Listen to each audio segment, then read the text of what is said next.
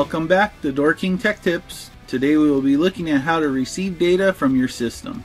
This function can be used if you have lost data in your software or you are managing on multiple computers.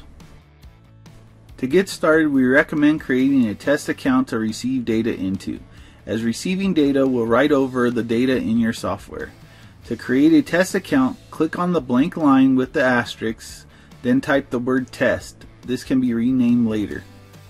After you have typed in the name test, click enter and you will be asked what series control board you have. This will most likely be a 30 series, so go ahead and click OK. You should now see your test account folder on the left. Go ahead and expand this folder by clicking the plus sign, then click on the word System Information. When you have lost your data and are trying to receive data to repopulate your database, you will need to have some information. To start, the information you will need is the master code and system phone, system ID, or system IP. Once you have entered this information, you are ready to try to receive data. Go ahead and click Account in the top left. Now back on the account screen, click on the RCV data in the top toolbar. You should now see the Receive Data Now pop up. Go ahead and select your test account by checking the box next to your account. Then click the OK button. You should now get a warning pop up indicating that your information in your account will be overwritten with the data from the unit. Since we just created this test account, go ahead and click yes because there is no data in the software yet.